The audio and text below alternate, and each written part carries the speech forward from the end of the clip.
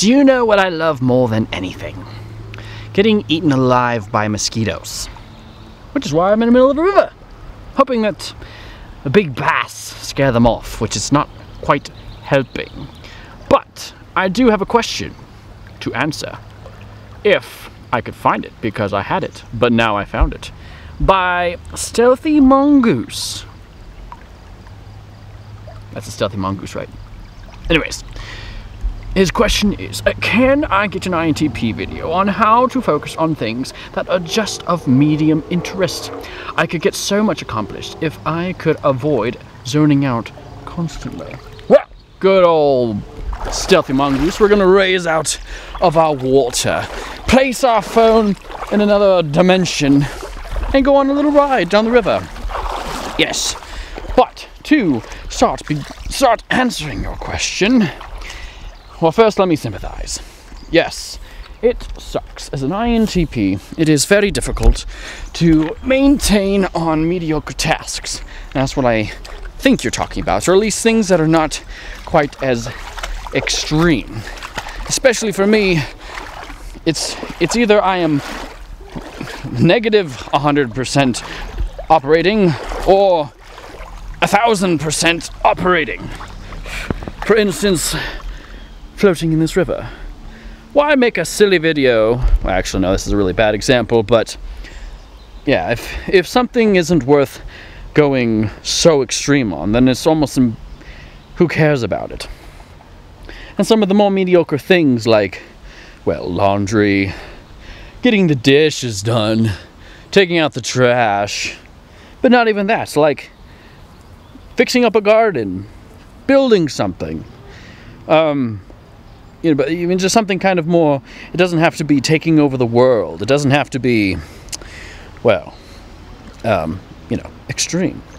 So to be quite honest, Stealthy Mongoose, is that I am going to drown in this river.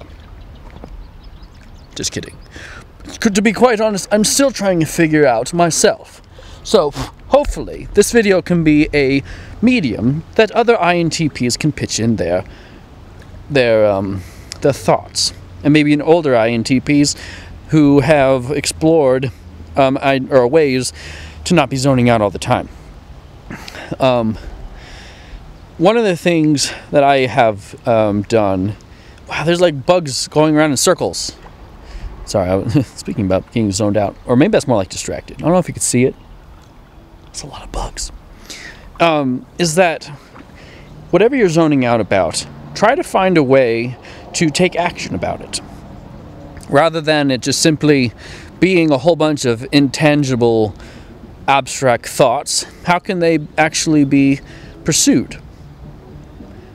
There's some music going on.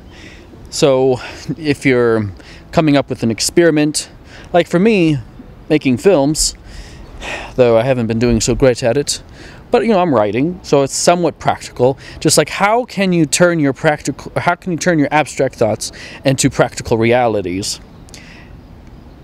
And part of the struggle is how do you break it up into bite-sized pieces so that you yourself can not be so easily overwhelmed by all of the necessary things to get your vision completed.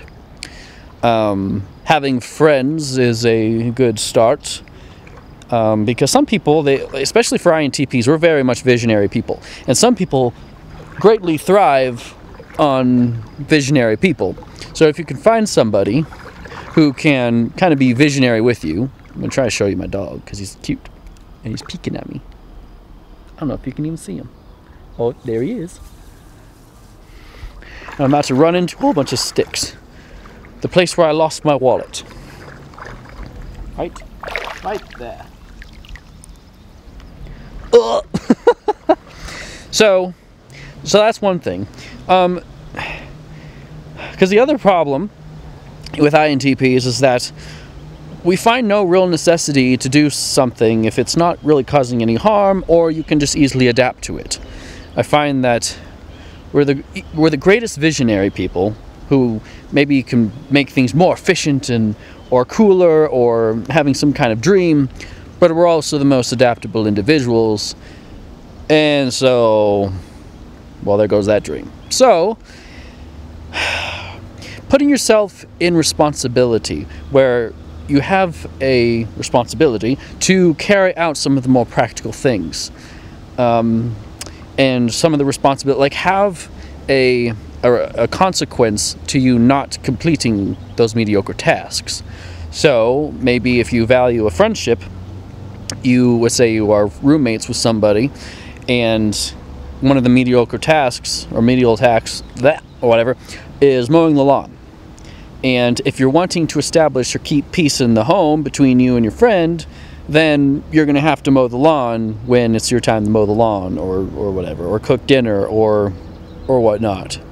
But if you are solely yourself, no one depends on you, or you have no responsibility, then you have no reason to have or to pursue any of those mediocre tasks. I really wish you could see the boat, so it would look a little less awkward, because I could really be in this position anywhere, except the background slowly moves. I just kicked the ground and I thought it was a fish.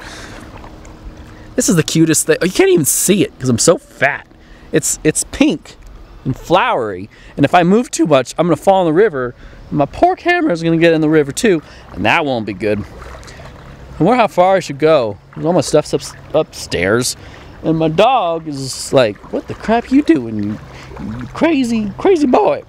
So, hopefully that helps. Yeah, and trying to find projects that are a lot more doable. That are not so extreme, like trying to build a spaceship. How about, and because it's really difficult. It's really easy to come up with a simple idea at first, and then it just starts blowing up on itself, and it gets more and more complex the more and more you think about it.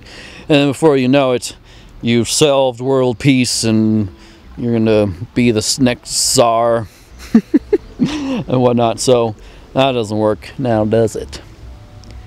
I really don't know how to get back from here. I just started floating downstream.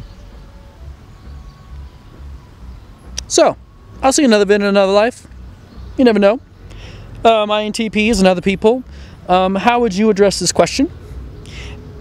And wish me luck.